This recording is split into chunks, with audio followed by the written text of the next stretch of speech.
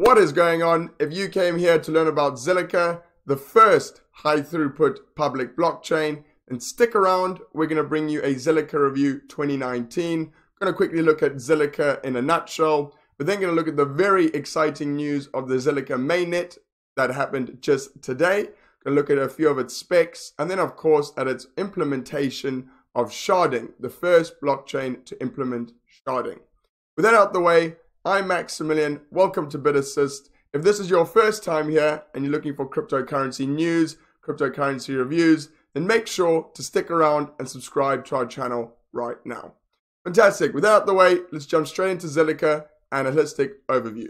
Just to let you know, we're going to do a quick overview of ZILLIQA's website in 1 to 2 minutes. We're then going to jump into a fantastic presentation that ZILLIQA put together to give you a holistic overview of what ZILLIQA is. Keep in mind, if you know what ZILLIQA is and how it operates already, and you'd like to skip through to the more relevant parts, maybe about the mainnet or sharding, then in the description below and the comments, I'll put timestamps to all the relevant parts of this review. Like I said, we'll then move on to sharding and basically how ZILLIQA plan to implement this. And then lastly, we're going to take a look at a few of the features that the new mainnet of ZILLIQA is going to implement. Let's get started with what is ZILLIQA. ZILLIQA is a scalable, secure, and public blockchain platform that will be used by developers to build real-world use cases and applications that can scale to real-world demand. It'll be the first public blockchain to implement sharding, and of course, we'll be able to see transactions up to 2,828 transactions per second. This has already been achieved now on their testnet. So from that, we of course can take that ZILLIQA takes scalability incredibly seriously, but do they then have to sacrifice on other things, let's say like security? Now, scalability is ZILLIQA's first priority. ZILLIQA is designed so that the throughput scales almost linearly as the number of nodes scales, ensuring that ZILLIQA's capacity can continue to grow to meet demand. As you'll see here in this diagram, what it means basically is that the more nodes that come onto the network, the faster or more scalable the network becomes. So let's say, for example, there's 1,800 nodes in the network, could roughly do 1,200 transactions per second. But if there's 3,600 nodes on the network, could do upwards of 2,400 or 2,500 transactions per second. This is much like, or not like, any other protocol that we see at the moment. Let's say Bitcoin and Ethereum as an example. The more nodes that are on the network and the more data that is on the blockchain, actually the slower and the more expensive that network does become.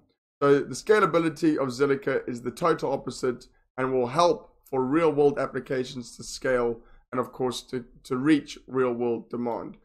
Now, as I've said, does this scalability have to sacrifice security? Well, no, not in ZILLIQA's case. ZILLIQA's smart contract language is known as Scala. It's safe by design and addresses several known security vulnerabilities in the existing languages we see today. As a functional programming language that allows for static checks and formal verifications, developers will also be able to easily conduct thorough checks to ensure that their smart contracts behave as the way they should before they are implemented onto the mainnet. So that's a great functionality, is that you can build the best application, but if your smart contract is not secure, you've just wasted a lot of time and potentially gonna waste a lot of money if you were to be hacked. Now ZILLIQA allows you to check your smart contracts prior to putting them on your mainnet. When it comes to the protocol of ZILLIQA, they do use it for mining, of course, to secure the network. Now, ZILLIQA has a dual consensus algorithm or dual mining algorithm using proof of work and practical Byzantine fault tolerance. They use a small amount of it for proof of work, and then the majority of the consensus algorithm is done by practical Byzantine fault tolerance. So this means that ZILLIQA's version of mining has a far lower energy footprint than the legacy proof of work blockchains. Furthermore, ZILLIQA's miner rewards are based on each miner's contributions of valid signatures, resulting in more evenly distributed rewards. compared to the existing rewards we see today, where like you need to mine a whole block to get a reward, much like Bitcoin. So with that in mind, how is ZILLIQA going to scale to go to real world use cases? Now, the scalability issue, right now we see Bitcoin scale to roughly 7 transactions a second, Ethereum to roughly 10 transactions a second, and then we have Visa, the holy grail, of up to 8,000 transactions per second. Now, this is what ZILLIQA is trying to achieve, is real world use cases and real world demand. Now, to get there, obviously, you have to use some serious technology, and what they plan on using is sharding.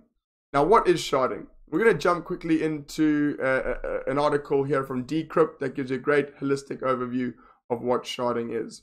So sharding is a way to horizontally split up databases into more efficient, smaller sections. Instead of having all the nodes on the ZILLIQA network process and store every transaction like Bitcoin does, it splinters the network into groups of 600 nodes.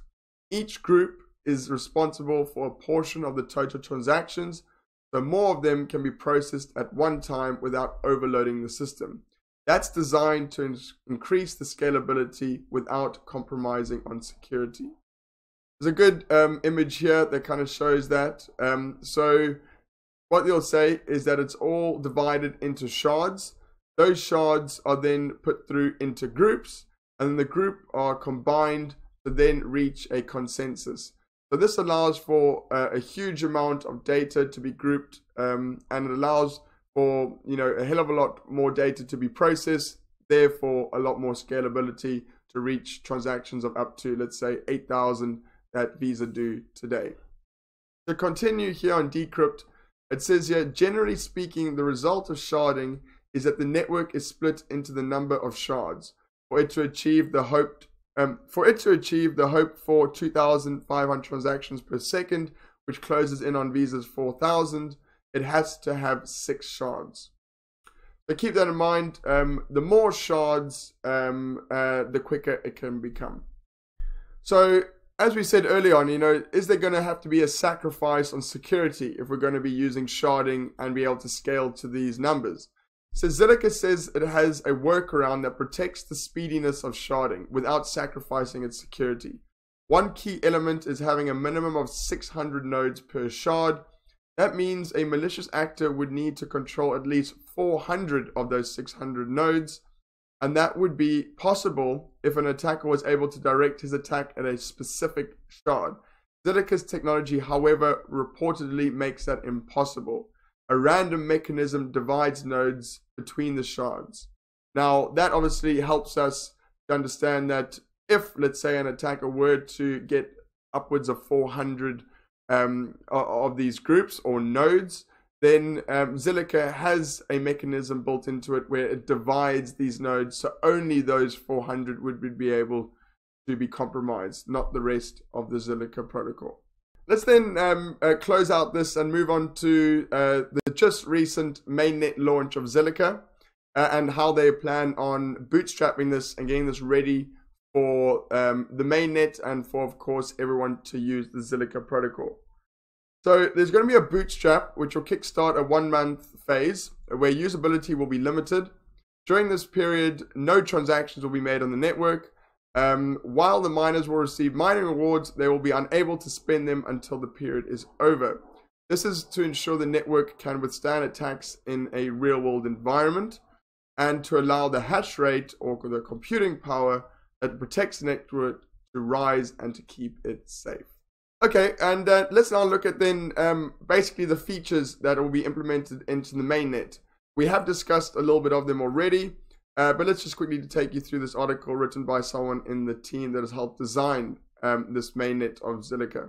So firstly, sharding. Now, as we've discussed in our overview so far, sharding will allow for transactions to scale to real-world use cases. But what will also be involved in sharding is the sharding of smart contracts. So it says the network supports transaction sharding for regular payment transactions and for those that invoke smart contracts. When it comes to the implementation of the PBFT, ZILLIQA will be one of the very few PBFT style blockchains. and it will become more efficient and gives finality transactions so that confirmations are not required, let's say like Bitcoin or Ethereum. When it comes to this new smart contract language called Scalability, it's going to eliminate many of the known vulnerabilities in existing smart contracts and make them amendable to formal verification. So, you know, it's like code isn't law sort of thing. So they'll be able to be amendable and kind of checked prior to releasing onto a mainnet. There'll be, of course, this dual and eco-friendly mining implemented. Now, this will be proof of work and, of course, PBFT.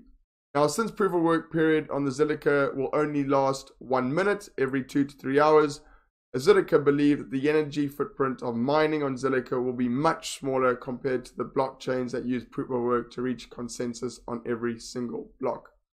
With that in mind, there will be a low variance in block rewards as well. So the ZILLIQA protocol employs a novel incentive mechanism to reward miners by measuring their contributions in the consensus protocol. This will allow thousands or more miners to be allowed rewards instead of just a single block, therefore resulting in lower variance. And then moving on quickly to this bootstrap phase, as we discussed a little bit earlier. So we will first launch a network in a bootstrap phase. We expect that it will take some time to gather the computing power required for our blockchain to run faster, more efficiently, and more securely. We need to ensure that our network is protected against attacks during this initial launch period when the hash power is relatively low. During the bootstrap phase, miners will be getting mining rewards, but no transactions will be processed. Once a set number of blocks have been mined, then of course those rewards will be processed. And of course, as we said earlier, that will be anticipated for March 2019. Well, that is a quick holistic overview on ZILLIQA and of course its recent mainnet launch.